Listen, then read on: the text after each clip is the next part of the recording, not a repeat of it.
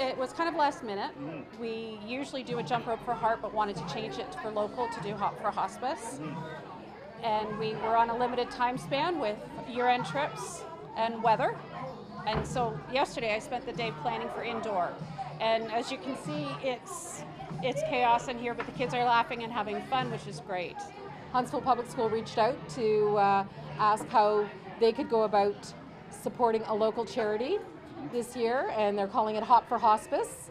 Unfortunately, the rain kept them inside, but they're doing great things. Hopscotch, parachute, jumping rope, doing a balance hopping activity, and the kids look like they're having fun. They're also supporting hospice by wearing purple, the majority of the kids.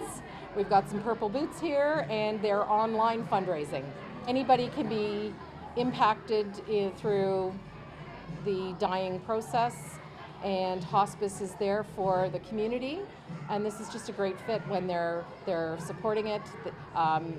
School-age kids are learning young the importance of supporting local charities and organizations, and volunteering. The older kids are helping out with the younger ones and doing some volunteering there, and I think it's great all around. We have told the older ones about what hospice does.